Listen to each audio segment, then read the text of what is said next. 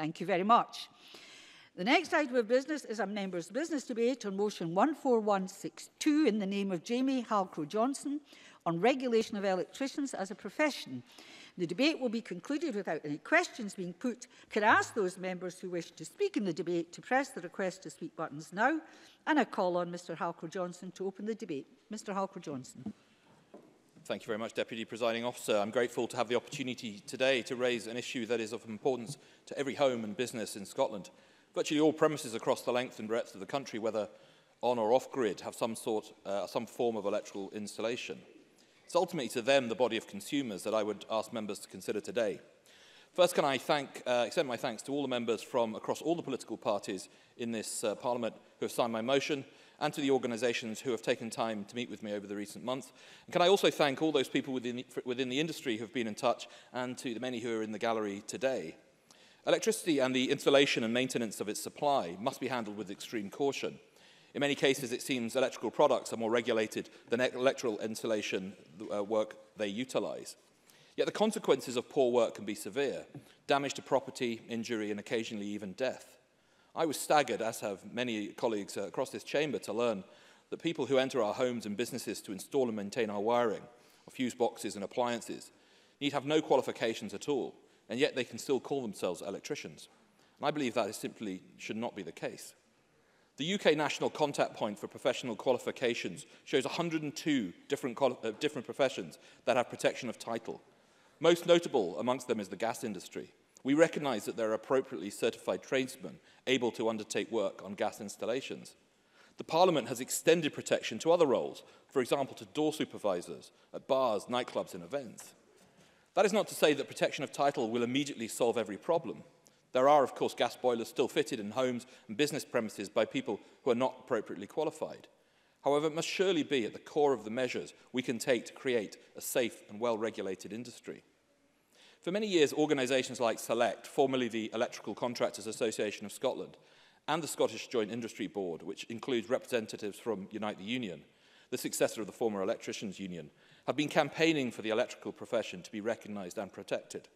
In more recent years, a number of organisations have cooperated with the Scottish Government as part of its working group to bring about changes to the industry and to improve the safety of electrical work, as well as better enabling consumers to make the right choices when it comes to choosing contractors and tradespeople.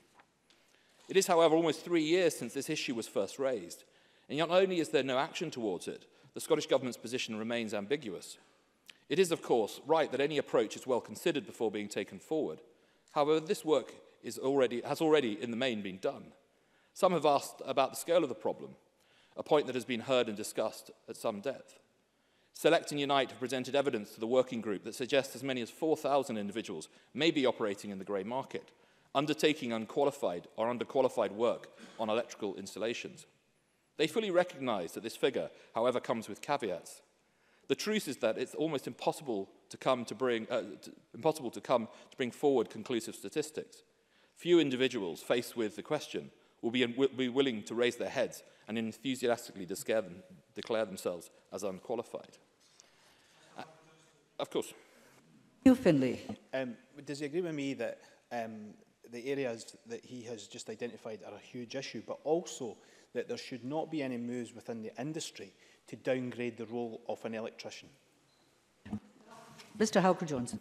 I certainly wouldn't. I think there is a lot more, just from the motion that's been put forward today, there's a lot more conversations that need to be had after to make sure that all areas like that are encompassed within any legislation that does go forward. And as the greatest prevalence of poor and unsafe work is found in the domestic market, in people's homes, there are other challenges too. For most, commissioning electrical work is not a frequent exercise. We know that many are not familiar with the industry or the existing bodies that operate within it. Whilst most expect a qualified electrician to arrive, we know that that's not always what happens. Members of the public in general assume that the title of an electrician comes with its protections. When presented with evidence that it isn't, the vast majority, 93% in Select survey, back regulation to assure only people with relevant qualifications can advertise their services as an electrician.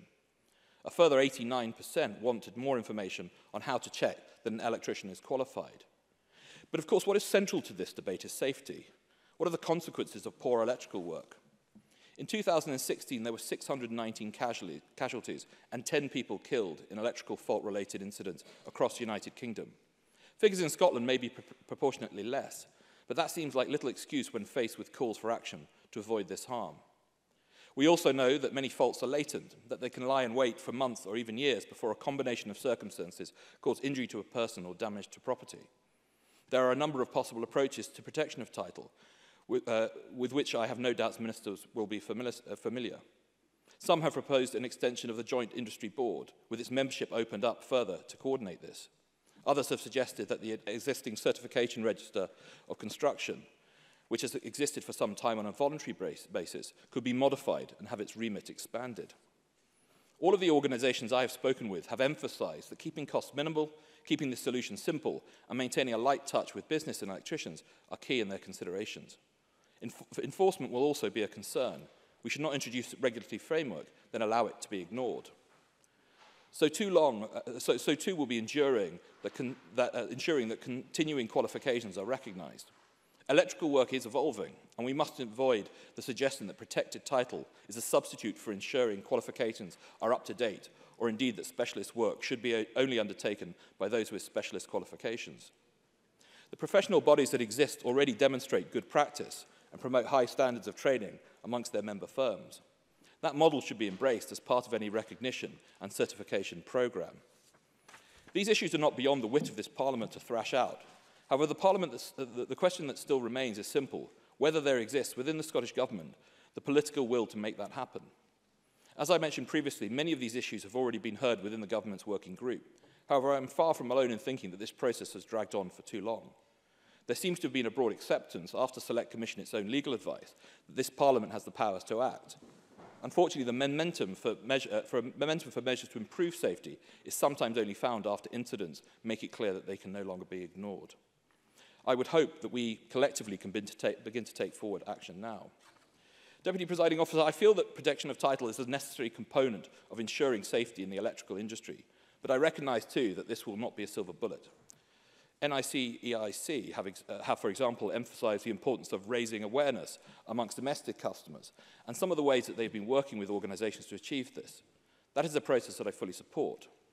What I'm seeking today is a sign that, after almost 3 years of discussion, the protection of title is seriously being considered by ministers in line with the wide support that such a move would have. Many thanks. Thank you very much. Open debate, speeches of 4 minutes. Claire Adamson, followed by Alexander Burnett. Thank you, Presiding Officer. Can I thank Jamie Halcro Johnston for securing this important debate this afternoon? That being said, I haven't actually signed the motion because from my work in this area as the convener of the cross-party group of accident prevention safety awareness and my discussions in the industry, I feel that there isn't a consensus yet as to how the best way forward is to achieve consumer confidence. And that is the most important thing here, is that when people contract out and engage someone who describes themselves as an electrician, that the customer can be fully sure that they are qualified and safe to be undertaking the work in that area. In that being said, I absolutely recognise the commitment to safety, both of Select and Mr Johnston, and how important that is going forward. We talked about some of the issues of what can go wrong with electrical safety, and this is really important, not just for people in their own homes and social landlords, but one only has to look at some of the testimonies on the Families Against Corporate Killing website and see people who have been killed or seriously injured at work as a result of electricity installations not being safe in the working practice. And it's really something that for many of us we take for granted. Our electricity is there, it's on demand. When something goes wrong with it, we all feel the issues, but sometimes I feel that we don't, as consumers, understand how important it is to ensure the safety. Yes. Neil Finlay. I wonder, and I ask this in all sincerity, what, if she could help us about who is not on board with the proposal to regulate the industry. I don't think it's a case of regulating the industry. I think it's about achieving consensus about the best way to do that. And that's why I didn't sign it, because I recognise the calls for the particular mechanism that Mr Halcro Johnston has called for, but the consensus I don't feel is there. It's not about not regulating, it's about getting to that consensus. I welcome the work of the Government's Electrical Working Group, and I'm sure that the Minister will have much to say about the work that has been completed over the last 3 years. And I know that one of the barriers to some of these issues can sometimes be the perception of what the burden of paperwork and red tape that will be placed on small electrical companies and small individual electricians, and that's often seen as an administrative barrier to achieving this. But earlier this year, I was invited to open and participate in the Institution of Gas Engineers and Managers conference in Edinburgh, and I saw a presentation there from Stuart Davidson's of Gas Tag, and he had taken the Gas Safety Register, which all gas engineers have, and that's another mechanism that could be looked at to achieve that consumer confidence that is so important. And basically it was an online app, and the gas appliance was tagged in a home and in an area, and it was read with a QR reader by the gas engineer undertaking the work. That made a lot of the paperwork that's normally associated with filling out the address, what time, what was done. It could all be recorded on the app at the time, and photographs taken to prove that the engineer had completed the work to a satisfactory level. And that was being rolled out along across social landlords, and I just give that as by way of an example of how technology can help us and improve our ability to secure that consumer confidence and that safety, which is what we're all here for today. And I just thought that that was interesting. We are moving into the Internet of Things. The world is changing. Sensor technology, indeed, you know, the ability for an installation or a fuse box to tell an engineer that something has gone wrong and it needs serviced. All these things are of the future and things that could be used to improve this situation. But I do welcome the opportunity to speak about it today, and I look forward to the Minister's update. Thank you very much. And I call Alexander Burnett, to be followed by Monica Lennon. Mr Burnett, please. Thank you, Deputy Presiding Officer, and can I also add my thanks to Jamie Halcro Johnston for bringing this important topic to the debating chamber and to those members across the chamber that were able to support the motion. Now, in a time when consumers are always looking to research a product or service before purchasing, regulation is welcome to many across Scotland. And I've previously spoken in the chamber, putting my support behind apprenticeships. I believe that the regulation of electricians as a profession would improve opportunities for apprentices, as it would offer a wider and more comprehensive learning than some of the more specific electrical roles that are being proposed. And I'll quickly note, members, to my register of interest as an employer of apprentices in the construction industry. But I make this point as we have all recognised the benefit that apprentices bring to business. Now, Select and SJIB have noted that the status quo of unqualified electricians is undermining individuals and companies who invest in apprentice and staff training and innovation. Therefore, to have this accreditation for people entering the profession would not only be a huge benefit to them as individuals, but would also help businesses encourage in fresh talent. Now, with everything moving towards electrification as part of our push to prevent climate change, we are seeing many more things from our transport to our homes moving to electric. So with this increased use of electric products, we will require more electricians, and we need to do all we can to encourage people into the profession. Now, as members across the chamber have noted, unions, businesses and charities alike all support the principle of regulating electricians as a profession.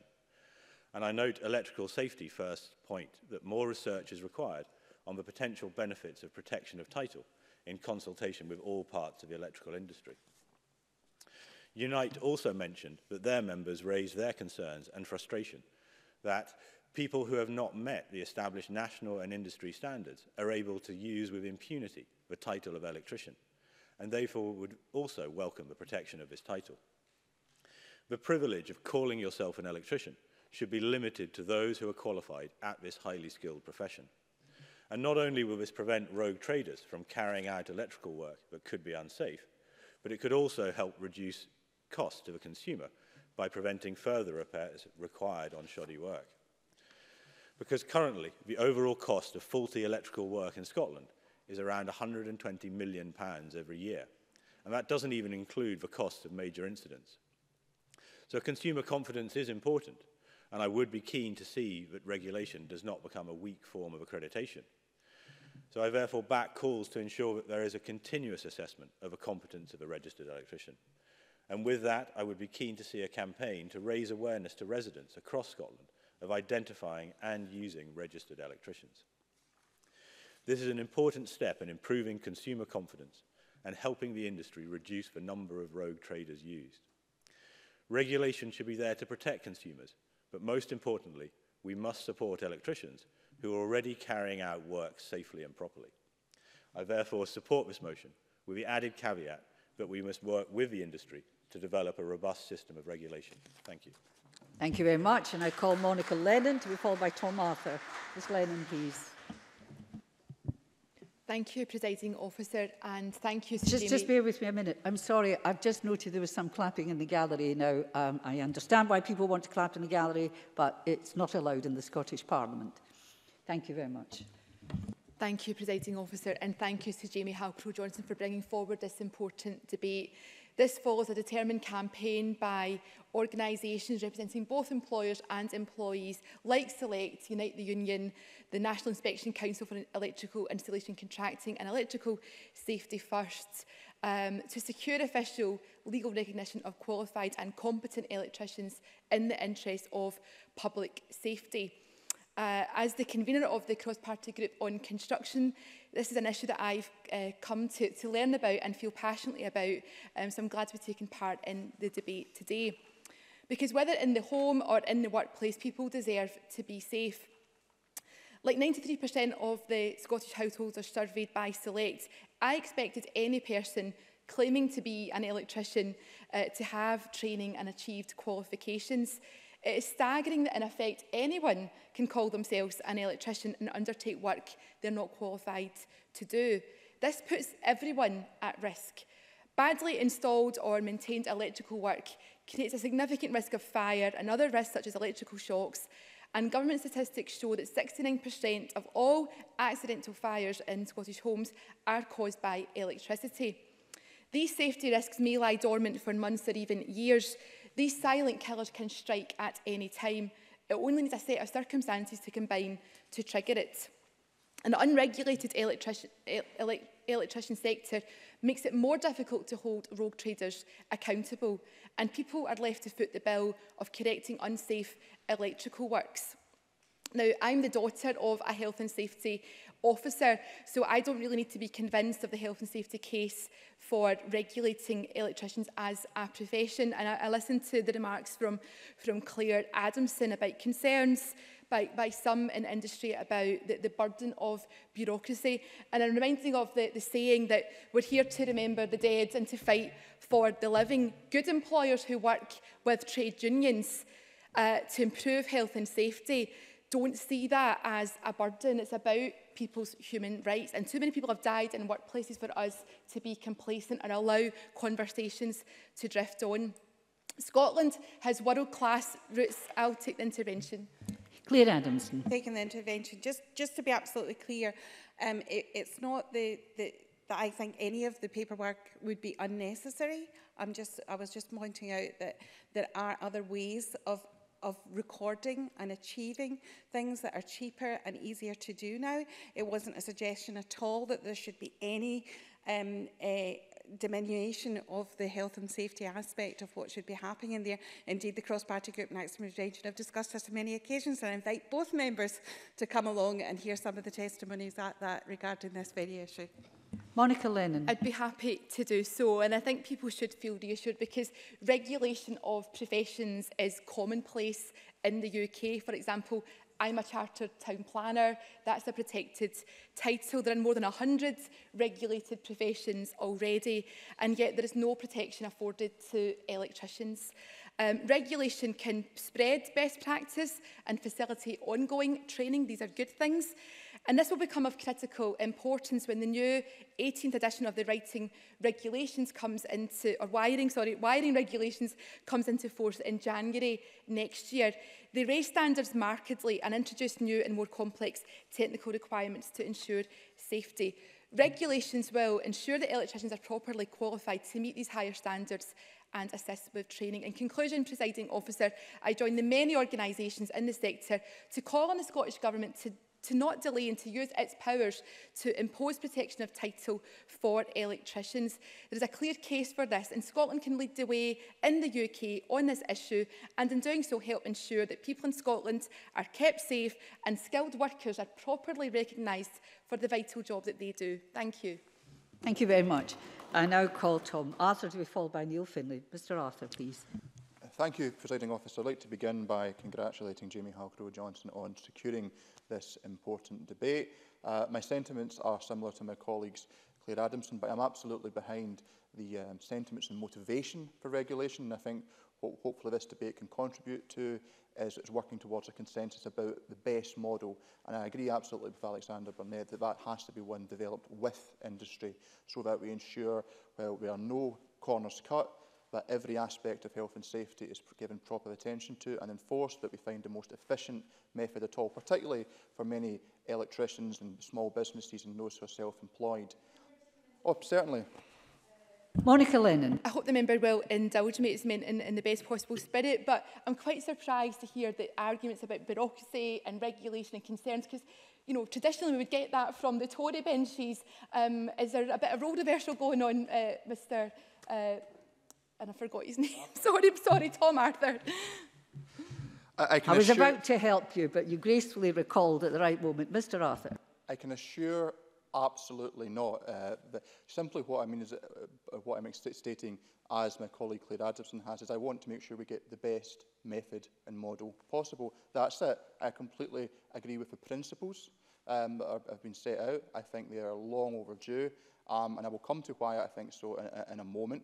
But I do want to be absolutely clear. My remarks were about finding the best method possible, but that cannot come at the price of compromise in regards to robustness and integrity that is required to inspire confidence amongst consumers. So I hope that clears any misunderstanding that Monica Lennon may have on this matter.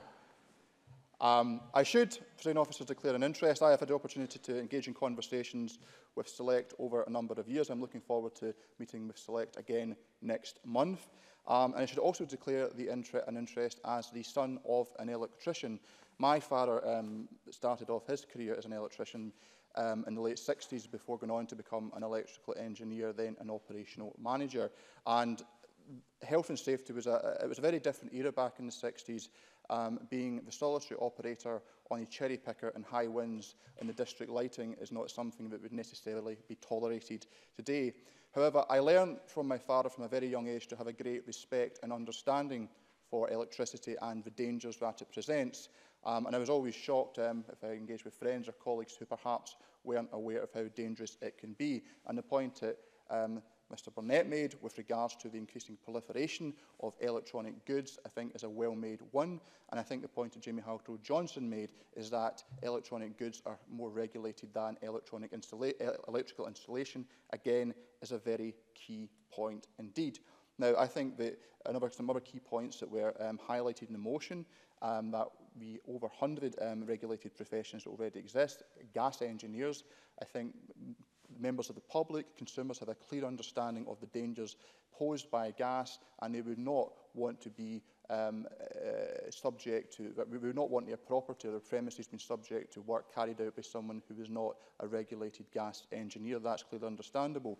And it leads to a point where I think that part of our aims and objectives should be not just about the regulation of the profession, but inspiring greater consumer confidence and understanding. I too was shocked by the statistics to read that for the overwhelming majority of people, they would not be able to discern whether or not someone was a qualified electrical installer. And to give one example, in my own experience, about a decade ago, my parents had a new bathroom installed, and the work carried out by the electrician was absolutely appalling.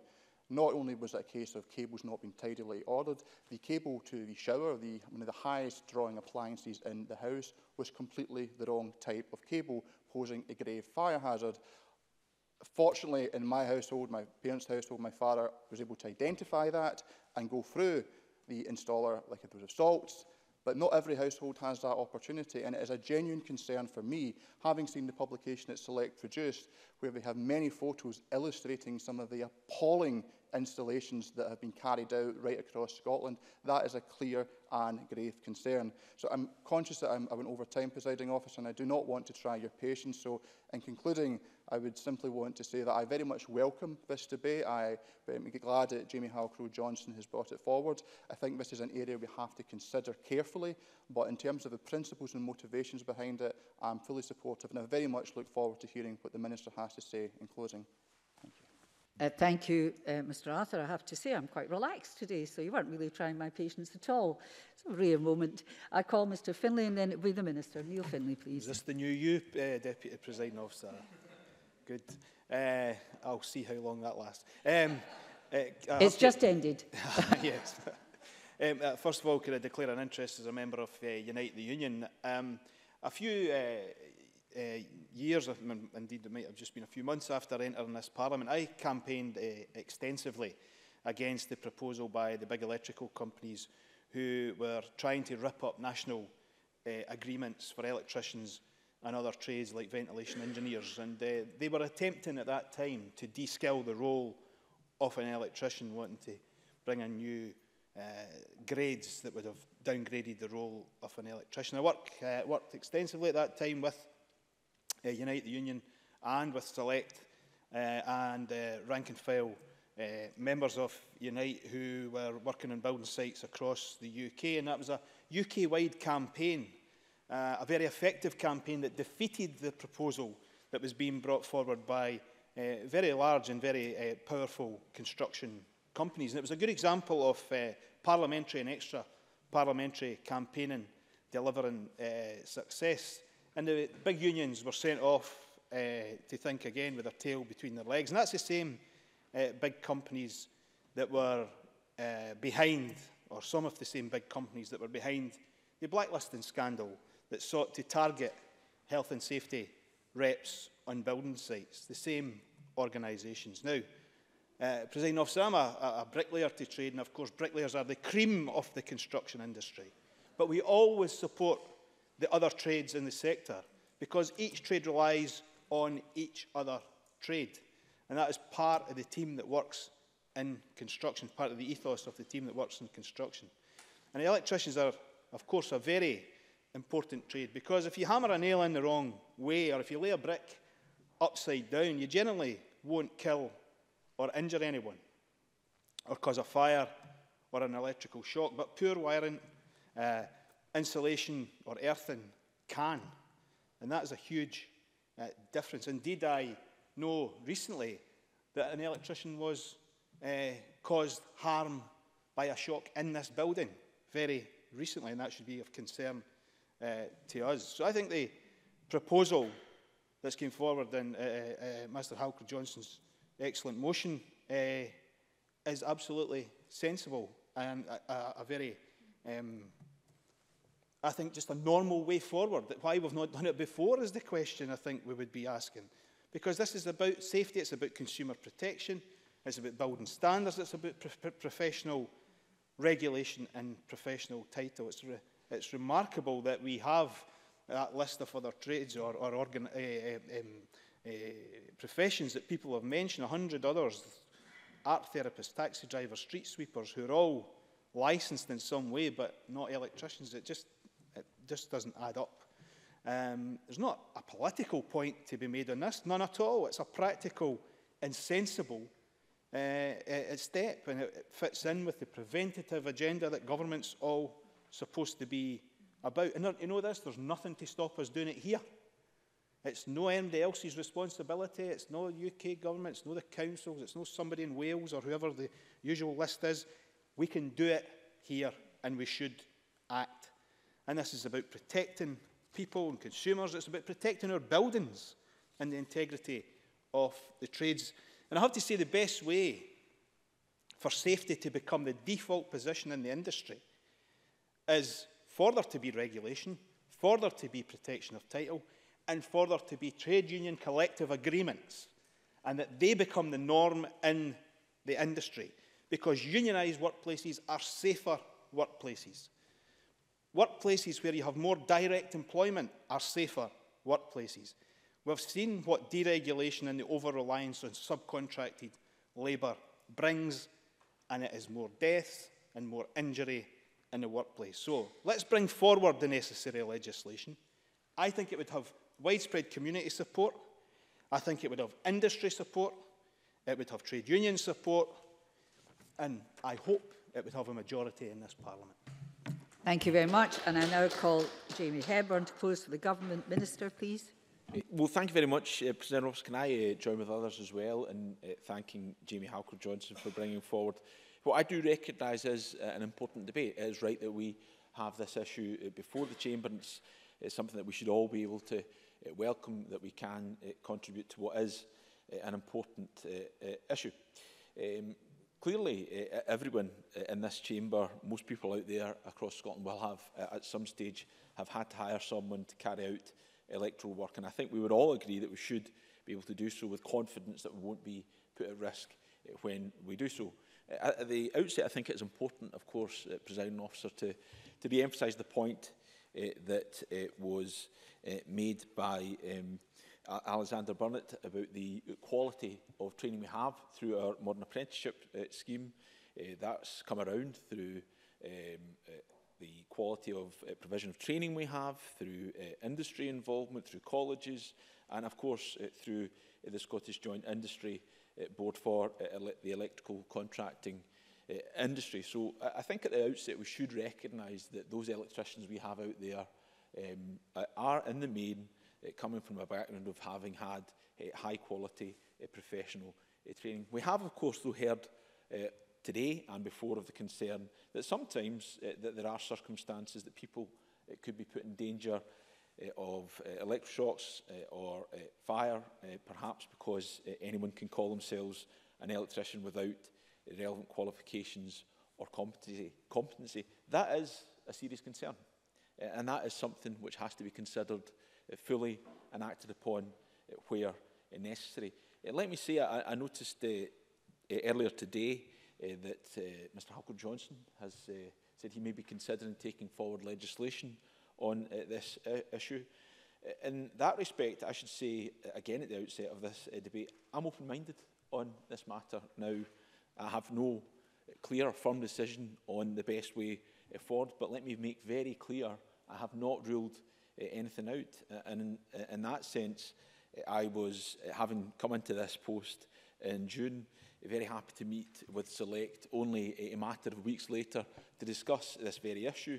And the proposal, I will in a second, Mr Finlay, the proposal that they have laid out about protection of title is a serious proposition, and one that will give full and proper consideration in the process we're taking forward, which I'll lay out in a few moments' time. But yes, I'll happy Neil to Finlay. If the Minister would advise us of what his reservations are, or what his view is as to, you know, why you might not support this. Minister. Well, let me come to that. I suppose the point I'm making, it goes back to the point that Tom Arthur was making. I think there was a bit of misunderstanding about this being concerns about over-regulation and the rest of it. The concern here is that we need to look at this matter fully and thoroughly and ensure that all parties that are interested in this matter are involved in that process, so that any action we take is the correct and proportionate one. And in that sense, that's why we have engaged with industry. There are the calls from Select. There have been alternative views set out from elements of those working in the industry as well, in an attempt to try and bring everyone together so that we can take forward this matter fully and thoroughly.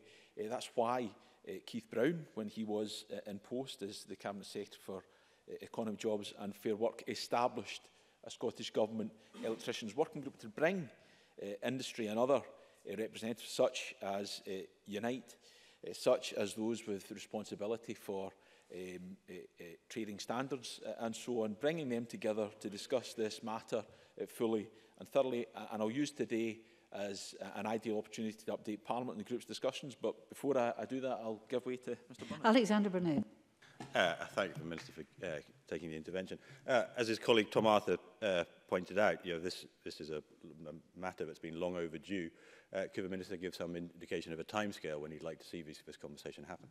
Minister. Well, again, I heard this idea that this is an issue that's long overdue. Now, clearly, the fact that there has been no protection of title put in place before, you could arguably say, well, this is a matter that's long overdue. But I would go back to the point that the group that I have referred to was established less than a year ago, has been meeting, has been undertaking these discussions. I came into this office in June, met Select only a few weeks later. We're having this debate now. I think the idea that we're resting on our laurels, this has been kicking around and it's been punted into the long grass, is not one that can be held to be true. Let me make very clear that this is a matter I do think is a serious one, and we're not trying to hold up anything at all. I suppose I would just emphasise the point again that I think it is important that in considering any specific proposition, we engage fully and thoroughly in considering what the implications of that might be and what the best way forward will be. And I can see Mr Halcro Johnston is itching to intervene, so let me preempt that and say I'll give way. I saw that too. He was preparing himself. Mr Halcro Johnston. I'm very grateful the Minister is ahead of me on this one. Can I just ask, do you support the principle of protection of title in this case? Minister. Let me say, and hopefully it's been clear, I'm not unsympathetic to the concept. I think there is merit in us looking at that as a proposition, considering it thoroughly, and I've made the point already that is very firmly on the table. Now, I'll be happy to meet with any member who wants to advance that proposition. Let me be say it as gently as I can, though, Presiding Officer. I've had 2 written questions from Mr Halcro Johnston on this point. He's laid a motion on the matter which we're debating today. Mr Finlay has laid a motion before this Parliament, and I've had 2 letters in this matter from 2 elected representatives. I have not been inundated with people in this chamber come to me to talk about the issue. I could see that that is causing some disconcertion. The reason I make that point is, and I would hope it would be held, I'm a pretty approachable guy. If people want to come and speak to me about this issue, I am happy to do that. My door is open, and having opened the door, I'll give way to Mr Finlay, who I'm sure will be happy to... Mr Finlay. I was not aware that the way that government works is by weight of emails, mailbag responses to ministers, parliamentary questions. I could put down 500 parliamentary questions tomorrow. That shouldn't be how we decide whether we do things that are right or wrong. So I think the point the Minister makes is frankly nonsense. Minister. I wasn't trying to make a nonsensical point, Mr Finlay. I suppose the point I was trying to make was that I have not had an overwhelming sense of people coming forward as a priority issue for them. But if it is, my door is open, and I'm willing to consider it and discuss it with people. Mr Finlay would be very welcome to come and speak to me about it as well. Mr Halcro Johnston. Well, you did say you're an open door. I think we're going to have this go. Mr Halcro Johnston. You made a rod for your own back, Minister, there. Sorry, the Minister has made a rod for his own back. Can I just, I mean, obviously, both Neil Findlay and I have put down motions on this, but you and your previous, the Minister and the Minister's predecessor in the role have had representation from industry bodies about this for some time. So it's not just a question of what MSPs have been doing. There has been representatives from the industry contacting about this for a long time now. Minister. That's right, and I suppose the point is industry isn't speaking with one voice. So we know, for example, the National Inspection Council for Electrical Installation Contracting takes a different view. So the point I'm trying to make is that when different views are expressed, it is incumbent on us as a government to sit down, hear those different voices and work out the best way through it. That's the only point I'm making. And if members of this Parliament want to be part of that process, the door is open. So we've probably got a little sidetracked there in terms of me opening the door. It does remain open. I had hoped to update the Parliament a little more in terms of where the group has got to. Let me just make the point. The group is in place. It's continuing to discuss the matter. There is no delay. That work continues. We will come back. We'll have a final proposition. It will then for Parliament to determine whether or not they agree with that proposition. Mr Halcro Johnston suggested he may bring forward legislation. That is his, as it is indeed any member of this Parliament's prerogative to do so. I'll be happy to consider that if they determine it is necessary to do so. But of course, I take this issue seriously and I'm actively exploring it with an open mind. Thank you very much. That concludes the debate, and I suspend this meeting of Parliament till 2:30.